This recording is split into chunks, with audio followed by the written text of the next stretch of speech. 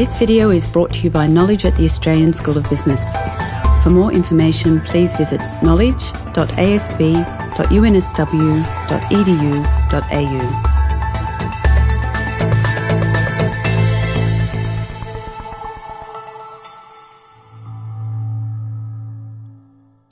Every company does, or at least they should be, looking to the future. They should be looking for the latest, newest product that they can innovate, that they can develop, and then sell to consumers. If they don't, well, quite simply, they're going to be going the way of the dodo. And after all, the world has changed considerably in the past decade or so.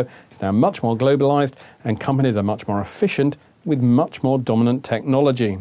Patrick Medley is a managing partner of global consumer products at IBM Business Services. He's been here at the Australian School of Business to speak to AGSM MBA students. So Patrick, how do you innovate those new products that consumers are going to be buying in a few years' time? Well, it's very different from how it used to be. I mean, quite frankly, many years ago, most of the consumer products companies, the pharmaceutical companies, had huge organizations that basically did R&D. And so through that, we had the R&D business, and they would basically do all of their development internally. What we're seeing now is actually it all opening up. So for instance, Procter & Gamble now does 60% of its innovation using external sources. They've got an alliance with the University of Cincinnati. They're based in Cincinnati. So they're accessing all sorts of different ways to try and find new ideas. So it's not just, the internal organization. It's now trying to find out who else can help us. One of the interesting things that companies are doing is actually reaching out to alumni, as an example, people who used to work for the company. P&G is, again, a classic example of that. Going out to the alumni and saying, hey, ideas, what else can we be doing? And out of left field, the other thing that organizations are now starting to do is to listen to things like social media. So people chatting on the net, wouldn't it be great if we had a grapefruit-flavored Coke? And I'm just using a completely hypothetical example here. But people chatting away on those sort of things, and Coca-Cola is listening and saying, hey, that's a good idea. Why don't we try that out? So, the source of innovation has really exploded, I think, over the last literally 10 years. Rather than it just being a sort of an internal thing, it really has gone out into seeking ideas from wherever they can come from. But isn't that very dangerous for the bottom line? Because you're going to spend a lot of money chasing after these ideas for people who don't work for the company, they don't know the culture or the backstory, and so you might end up just going down all these dead ends before finally you find something that would even work, let alone sell it to the customers. Well, a number of comments on that. Number one is the fact that something like only 1 out of 10 new product introductions actually succeed. So in terms of the investment that has to go on in not just developing the product, but actually putting all the marketing behind it as you launch it, as you try and get it out there into the marketplace, there's a huge number of failures. And so when you start talking about the cost of doing a development, it's actually much better if you're already tuned in to what the public want as you're doing that sort of development, taking ideas from the public rather than necessarily just waiting for just your own ideas and then putting them out there in the marketplace and waiting for them to fail. This whole idea of looking for the next blockbuster, quite frankly, for most consumer products companies is critical. And they certainly recognize that it's probably cheaper to actually be looking at a wider range of sources than just trying to do it internally. And when it comes to actually getting it out into the marketplace, what's more important? Is it the retail staff physically on the ground in the store itself that's going to sell it to you, the marketing people who'll develop the theme behind you do want this latest gadget, or the techie guys who are actually going to make it work? Oh, gosh, well, it's a combination now of really a large number of different players. To start off with, it is about the actual product itself, and does it resonate in terms of the consumer? Does it actually fill a need that the consumer actually is looking to fulfill? The retailers play a very important role in this whole process. And obviously, it does depend on the sort of innovation in terms of what we're talking about. For instance, grocery, you can't really do a new launch of a new product unless you're prepared to put in Australia in the Woolworths and the Coles, etc. But at the same time, there's multiple ways of getting the message across. So I'm seeing some very innovative things happening, for instance, using things like YouTube. And Old Spice, just another example of a product that, quite frankly, was a dead product for many people around the world. It was something that my father used. And a very successful campaign using mainstream media as well as YouTube to get their message across very, very successfully. And just one of the little tricks that was used in that particular case was actually getting consumers to say, hey, this is what we'd like to see in an advertisement. starting to get that sort of two-way communication going with the consumer that helps to get the consumer bought in. So, it doesn't have to just be through retail. It's really how you use the multiplicity of ways of basically communicating what you're trying to do to the consumer. And yet you've got to have something that will appeal to the consumer. Absolutely. And will actually do something where they're going, hang on, that's new, I didn't realise that you could do that. Beyond the customer's imagination of offering them something new. How do you achieve that? Well, let's just go back a step in terms of what the consumer's looking for, because the consumer today, quite frankly, is very different from the consumer of, say, 10 years ago. We talk about moving from the bell curve to the well curve. So the traditional way in which most people develop products was, let's aim at the midstream, and we'll get a sort of a product that does what it needs to do, and we'll focus on everybody, and we'll put an advertisement on television, and bang, we'll hopefully sell it. What we're seeing is basically, though, that the consumer is actually turning around and saying, well, I'm moving in two directions. The first is towards value. So does this product actually fulfill a need that I need at a sensible value for me? It doesn't need to be the cheapest, but it needs to be at a reasonable price for me to turn around and say, yes, I want this. So we've got this sort of shift towards value. At the same time, though, we've also got this shift towards the high end happening. So, I don't necessarily need this, but I want it. It fulfills a perceived need from my point of view. It says something about me. And we're seeing this happening outside, for instance, Westfield in Sydney. The queues that are developing outside the Louis Vuittons, the Pradas, the Bally's, etc., which is people turning around and saying, I don't actually need to spend $1,000 or whatever it is on a handbag, but it says something about me that I've arrived. I could go to Kmart, get a $100 handbag. Or I can go and get a $1,000 handbag, or whatever the price is. I don't buy handbags that regularly. Whatever the price happens to be from Louis Vuitton. But, people are prepared to pay that because it says something about you. So you've got this bifurcation taking place, this whole value concept. I have to buy it as something I need for the family. Or I'm buying it because it's something that says something about me. And so we've got this bifurcation taking place. It's important as companies develop new products to understand this. Are we actually aiming for a product that's actually at this value equation that does sort of satisfy a basic need of the family? Or is this a product that is sort of aspirational? And so understanding that, I think, is a very important part of the whole innovation process. Yeah, and indeed another fascinating product are mobile phones. Just a few years ago, you'd expect to make a telephone call on it, and that would be it.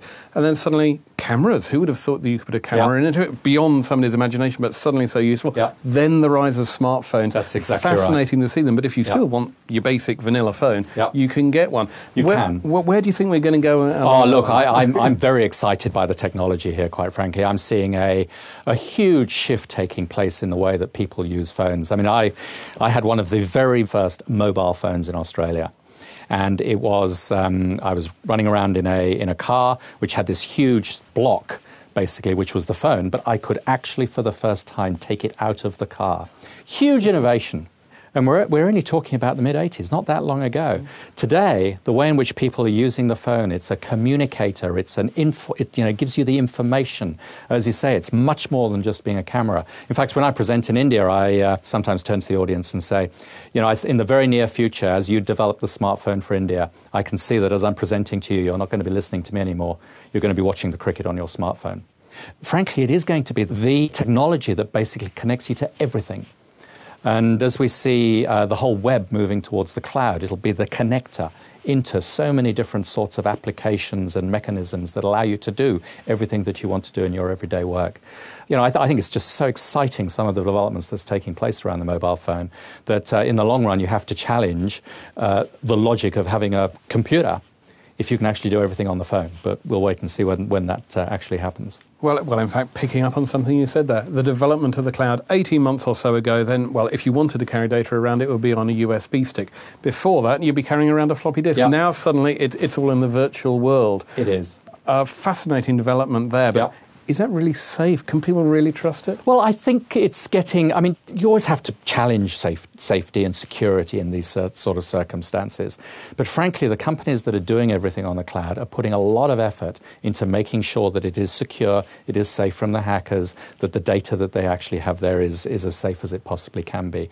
And quite frankly, it's just as safe there as it is on your own computer, which can also be accessed, as you know, from all the various programs you have to load on your computer to stop people accessing it in the first place. So, to some extent, from a security point of view, I think it's just as safe, if not safer. I think the great thing about the cloud, I mean, I've seen the same explosion as you have. You know, the whole thing is just exploding around us in terms of the discussion, the debate, all those sort of things that are going on around it. I think it's great. I think the future is definitely in the cloud. The fact that we don't all individually need to be buying this and that and the other in terms of the various applications that we've got, that we can just access them on the cloud. I mean, my email's now on the cloud through Gmail. I can access it anywhere I want, on any device that I want. So I'm not tied to a single computer in terms of my email. So, you know, that's the future, I think, in terms of the cloud. And interestingly, I mean, I think when you start thinking about the cloud on one hand, and the way in which we're moving in terms of smartphones on the other, it does challenge perhaps the way in which computing might be going in the future. Well, in fact, does this mean that we're then going to see the end of the desktop PC and we'll end up with very small but smart devices that we could, say, plug into a screen if we need them to, and those people who are running clouds will go back to the idea of these huge, great big mainframe computers that store all our data for us, and we're just carrying around a little box in our pocket that means we can access it? Well, ironically, Thomas Watson, who was the founder of IBM 100 years ago, predicted that the world only needed 3 computers. And everybody laughed. Maybe he was right. It'd be interesting to see how that develops. The fact is that if you actually do have everything on the cloud, all can be on some big computers around the world, challenges the future in terms of what we might be doing with computing.